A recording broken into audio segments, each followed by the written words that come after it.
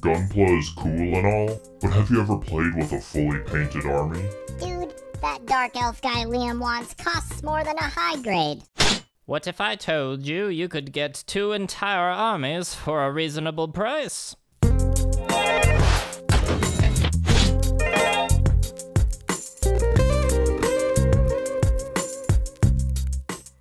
What's up, people? Welcome back to the Millennial Model Mayhem content zone. And if it's your first time here, hello.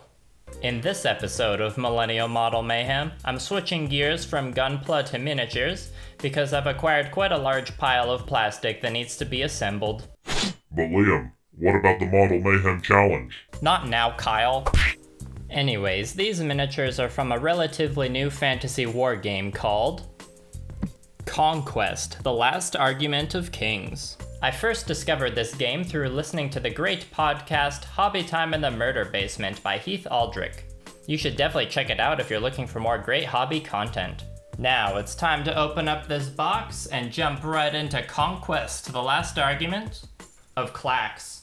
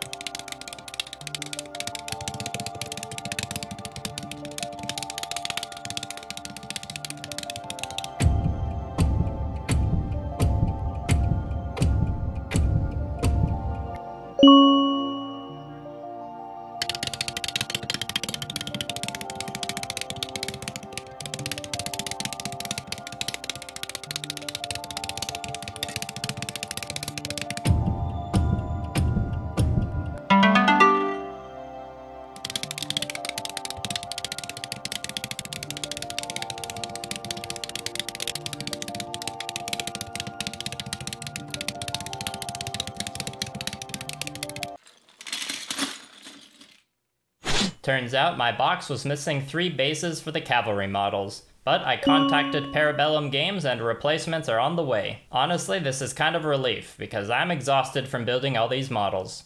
Just kidding, there's more. Time for the bonus, Clacks.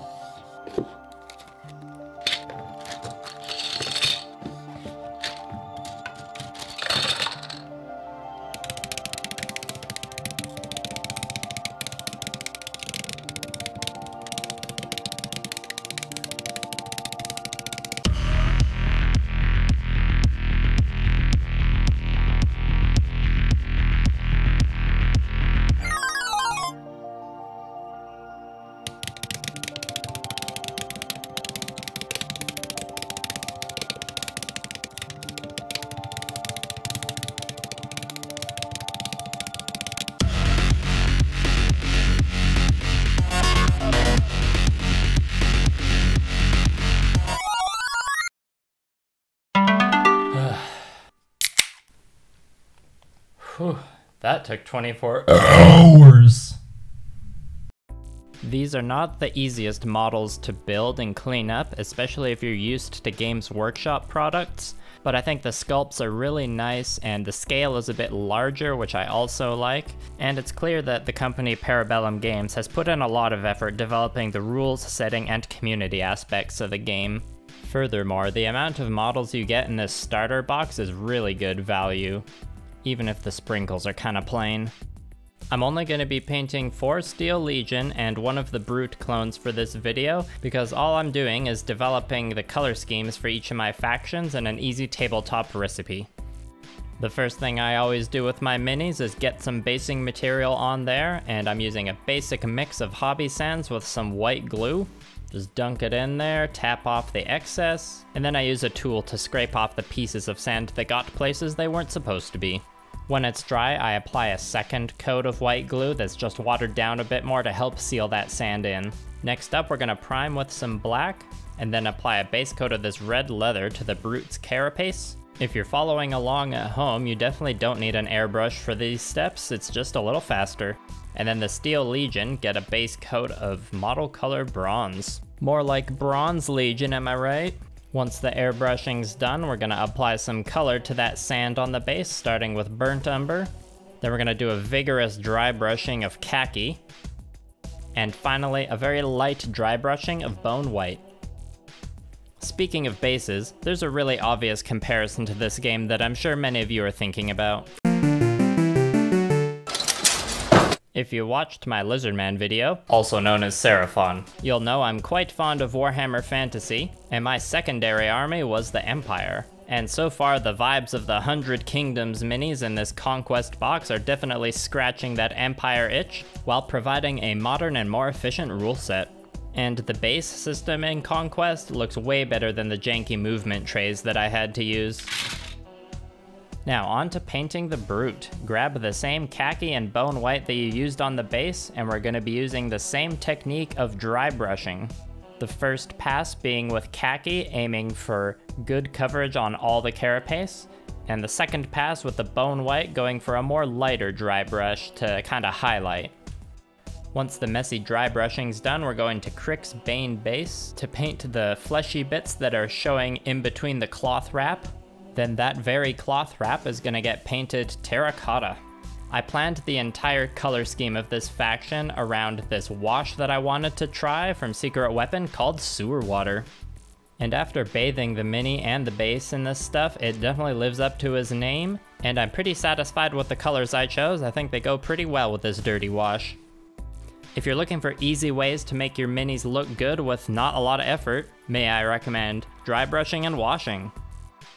Speaking of dry brushing, we're doing one more pass of the bone white over top of this washed armor, just for a little bit of extra pop. After that, I'm mixing a little bit of bone white with the terracotta to do a really basic highlight on the cloth wrap. Eventually I switch to my smaller brush, mix in a bit more bone white, and then highlight only the ridgiest of edges.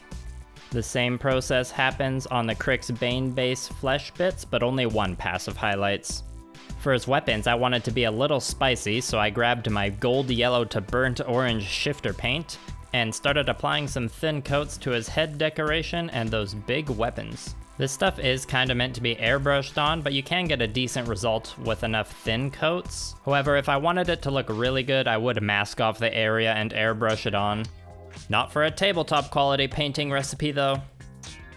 Now it's time to switch gears to the Steel Legion, which are getting a dry brush of that bronze color mixed with a bit of P3 Radiant Platinum.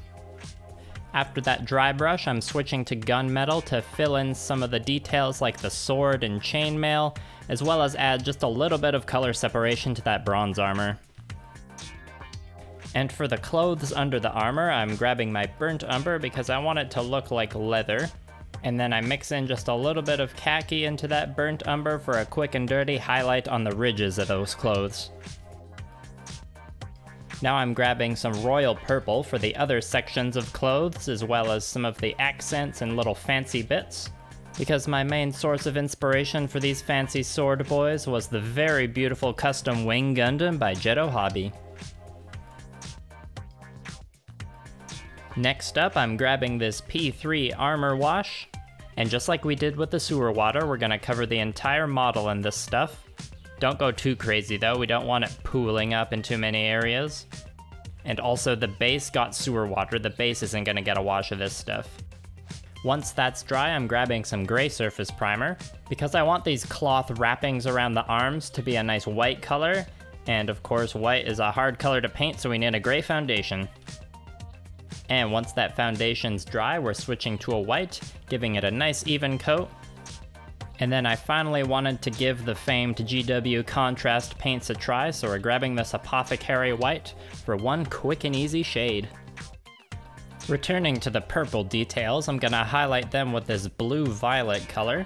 Since this is pretty much the main accent color, we're doing 2 rounds of highlights, the first one with a mix of royal purple and blue-violet, and the second one being pure blue-violet. And now for the final highlight, I'm grabbing this metal medium and just holding my breath and really slowly hitting all the edges on that sword, as well as some of the fancy details. And once all the models are done being painted, we just need to tidy up the bases with some more of that black, give everything a coat of matte varnish, and then we're gonna add some basing materials. First, we're using some white glue to just add a couple patches of that basic static grass flock, and then we're adding some Army Painter mountain tufts for a bit of variety.